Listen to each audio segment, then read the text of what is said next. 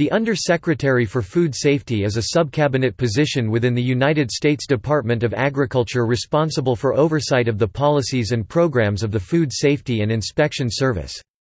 The Under-Secretary chairs the U.S. Codex Steering Committee, which provides guidance to U.S. delegations to the Codex Alimentarius Commission. The Food Safety and Inspection Service is responsible for ensuring that the nation's supply of meat, poultry, and processed egg products are safe and correctly labeled and packaged. The Under-Secretary of Food Safety is appointed by the President and confirmed by the U.S. Senate. The Under-Secretary is selected from among individuals with specialized training or significant experience in food safety or public health programs. The position was created by the Department of Agriculture Reorganization Act of 1994, signed into law in October 1994. The current acting Under-Secretary of Food Safety is Brian Ronholm.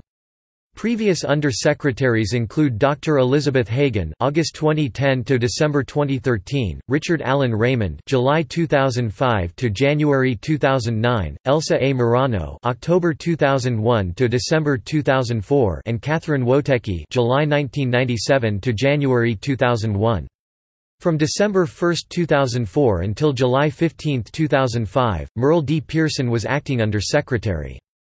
The then incumbent Food Safety and Inspection Service Administrator, Mike Taylor, became the acting Under-Secretary from October 1994 to November 1996.